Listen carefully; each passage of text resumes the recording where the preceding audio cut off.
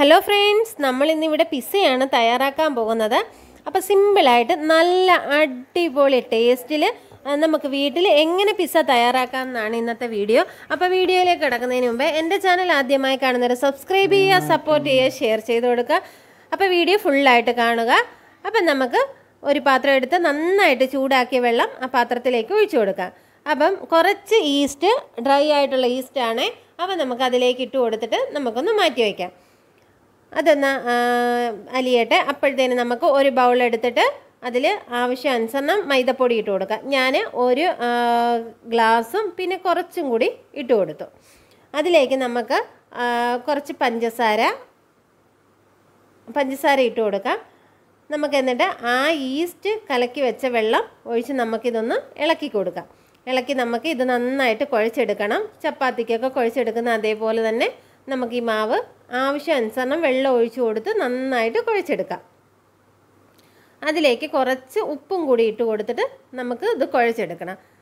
നമുക്ക് ഈ മാവ് നന്നായിട്ട് തന്നെ കുഴച്ചെടുത്ത് ഇങ്ങനെ നമുക്കൊരു മുക്കാൽ മണിക്കൂറോളം നമുക്ക് ബാക്കിയുള്ള ഇൻഗ്രീഡിയൻസ് എല്ലാം ചെയ്യാൻ താമസമുണ്ട്. അപ്പോഴത്തേക്കും നമുക്കത് മാറ്റി വെച്ചിട്ട് ചിക്കൻ എടുത്ത് ചെറിയ പീസായിട്ട് കട്ട് ചെയ്യണം. നമുക്കത് പിസ്സയുടെ മണ്ടയിൽ വെതറാൻ വേണ്ടിയിട്ടാണ്. അപ്പം നമുക്ക് കുറച്ച് കഷ്ണം മതി. അപ്പോൾ കുറച്ച് ചെറിയ പീസസായിട്ട് നമുക്ക് കട്ട് ചെയ്ത് നന്നായിട്ട് കഴുകിയെടുക്കാം. കഴുകിയെടുത്തിട്ട് നമുക്കതിലേക്ക് കുറച്ച് മുളക് പൊടി, ആവശ്യാനുസരണം എരിവിന് കുറച്ച് മഞ്ഞൾപ്പൊടി, അടുത്തായിട്ട് കുറച്ച് ഉപ്പ്, നല്ല ഇതിൻ്റെ ഒരു ടേസ്റ്റും നല്ലതായിട്ട് നിൽക്കണം. കുറച്ച് മസാലപ്പൊടി, കുറച്ച് കുരുമുളക് പൊടി. അപ്പോൾ ഈ എരിവും എല്ലാം വേണം. കുറച്ച് ഒരു പീസ് നാരങ്ങ നീരും കൂടി നമുക്ക് അരി കളഞ്ഞിട്ട് അതും കൂടി അതിനകത്ത് ഒഴിച്ചു കൊടുക്കാം. ഒഴിച്ചു കൊടുത്ത് നന്നായിട്ട് ഇളക്കി മാറ്റി വെച്ച് കഴിഞ്ഞാൽ നല്ലതുപോലെ എരിയും ഉപ്പും ഒക്കെ പിടിക്കണം. അപ്പോൾ നന്നായിട്ട് അത് മാറ്റി വെച്ചിട്ട് നമുക്ക് അടുത്തതെന്ന് പറഞ്ഞാൽ നമുക്ക് ഇതിന് വേണ്ടിയിട്ട് സോസ് തയ്യാറാക്കണം. അപ്പം നമുക്ക് ക്യാരറ്റും തക്കാളിപ്പഴവും ഒക്കെ ഇട്ടിട്ട് നമുക്കതിന് വേണ്ടിയിട്ടുള്ള സോസ് തയ്യാറാക്കാം. അപ്പം ഞാൻ അത് കട്ട് ചെയ്ത് അടുപ്പേ വെള്ളത്തിൽ വെച്ചിട്ടുണ്ട്. അപ്പോൾ അത് നന്നായിട്ട് ചൂടാവട്ടെ. അപ്പോഴത്തേന് നമുക്ക് ഇപ്പുറത്തെ പാനിൽ ഓയിൽ ഒഴിച്ചിട്ട് നമുക്ക് ചിക്കൻ ഇട്ട് വറുത്തെടുക്കാം. ചിക്കൻ നന്നായിട്ട് വേവണം. നമുക്ക് ഇനി ഇതിനകത്ത് വേവ് കുറവായതുകൊണ്ട് നമുക്ക് ഈ ചിക്കൻ നന്നായിട്ട് തന്നെ വേവണം. അപ്പോൾ അടച്ച് വെച്ച് തന്നെ നമുക്കത് വേവിച്ചെടുക്കാം. അപ്പം നമ്മുടെ തക്കാളിക്കൊക്കെ കറക്റ്റ് വെന്തിട്ടുണ്ട്. അപ്പം നമുക്കത് മിക്സിയിലിട്ട് അടിച്ചെടുക്കണം. അപ്പോൾ അതിൻ്റെ ഈ തക്കാളിപ്പഴത്തിൻ്റെ മാത്രം തോട് കളയണം. ബാക്കി ക്യാരറ്റും എടുത്തിട്ട് തക്കാളിപ്പഴത്തിൻ്റെ തോട് ഉലിച്ച് കളഞ്ഞിട്ട് നമുക്ക് അതും കൂടി ഇട്ട് മിക്സിക്കകത്ത് നന്നായിട്ട് പേസ്റ്റാക്കി എടുക്കാം. എടുത്തിട്ട് നമുക്കത് ഒന്ന് അടുപ്പയിൽ വെച്ചിട്ട് അതിനകത്ത് അല്പം ഉപ്പും അല്പം മുളക് പൊടിയും ഇട്ട് നന്നായിട്ട് ഇളക്കി വേവിക്കാം. ഒന്നും കൂടി വേവിച്ച് കറക്റ്റ് പരുവത്തിലാക്കി എടുക്കാം. അത് മാറ്റി വെച്ച് കഴിഞ്ഞിട്ട് നമുക്ക് ക്യാബേജ് ചെറുതായിട്ട് അരിഞ്ഞെടുക്കണം. ക്യാബേജും തക്കാളിപ്പഴവും ഒരു സവാളയും. സത്യം പറഞ്ഞാൽ ക്യാബേജ് ഞാൻ എൻ്റെ ഫ്രണ്ടിൻ്റെ അടുത്തുനിന്ന് എടുത്തതാണ്. അതും ഇല്ലായിരുന്നു. ഇപ്പം റംസാൻ ആയതുകൊണ്ട് നമ്മൾ അധികം പച്ചക്കറികൾ കഴിക്കുന്നില്ല. അപ്പം ഞാൻ അപ്പുറത്തുനിന്ന് എടുത്തത്. അപ്പോൾ അത്ര സിമ്പിളായിട്ട് നമുക്ക് തയ്യാറാക്കാവുന്ന ഒരു പിസ്സയാണ് ഞാനിവിടെ തയ്യാറാക്കി കാണിക്കുന്നത്.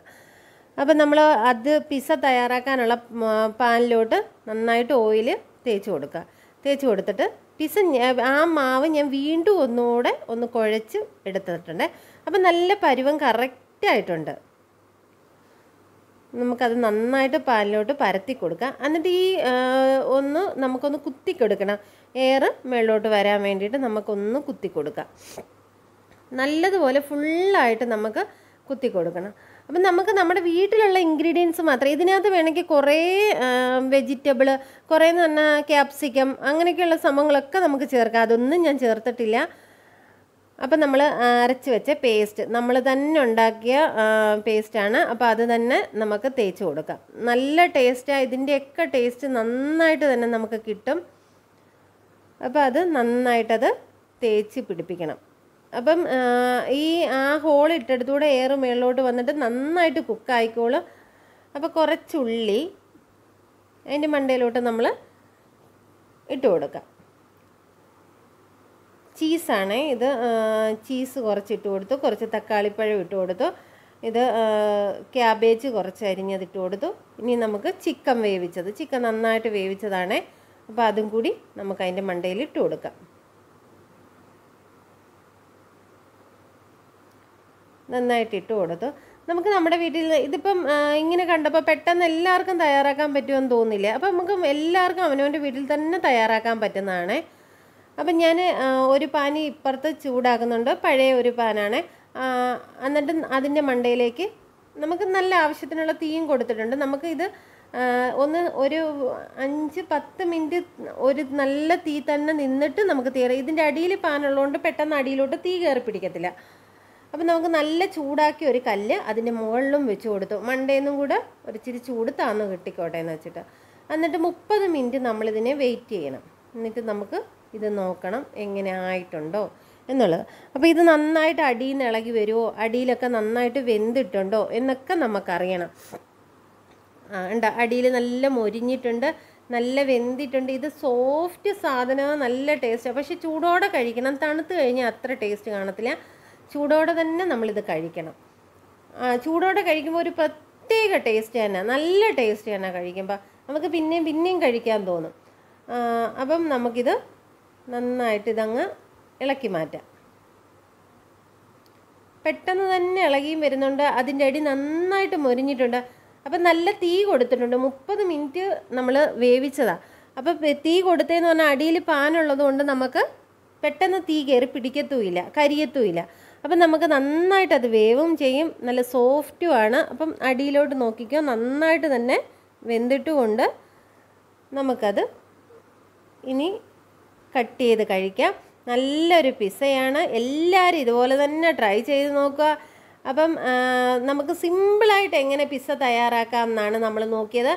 നമ്മുടെ വീട്ടിലുള്ള ഇൻഗ്രീഡിയൻസ് മാത്രമേ ഉള്ളൂ, അല്ലാതെ ഇതിനകത്തൊന്നും ചേർത്തില്ല. അപ്പം നല്ല ടേസ്റ്റായിട്ട് പെട്ടെന്ന് നമുക്ക് തയ്യാറാക്കിയെടുക്കാം. വാവ്, സൂപ്പർ. അപ്പം നമുക്ക് ആ ചിക്കനും വെജിറ്റബിൾസും ഒക്കെ കഴിക്കുമ്പോൾ നല്ല ടേസ്റ്റാണ് ഇത് കഴിക്കാൻ. അപ്പോൾ എല്ലാവരും ഇതുപോലെ ട്രൈ ചെയ്ത് നോക്കണം. അപ്പം വീഡിയോസൊക്കെ ഫുള്ളായിട്ട് കാണുക, സബ്സ്ക്രൈബ് ചെയ്യുക ആരും മറക്കല്ലേ. തൊട്ടടുത്ത് കാണുന്ന ബെല്ലൈക്കണും കൂടെ നിങ്ങൾ ക്ലിക്ക് ചെയ്യാനും മറക്കരുത്. അപ്പം നല്ലൊരു കുക്കിംഗ് വീഡിയോ ആയിട്ട് കാണുന്നവരെ ഓക്കെ, ബൈ.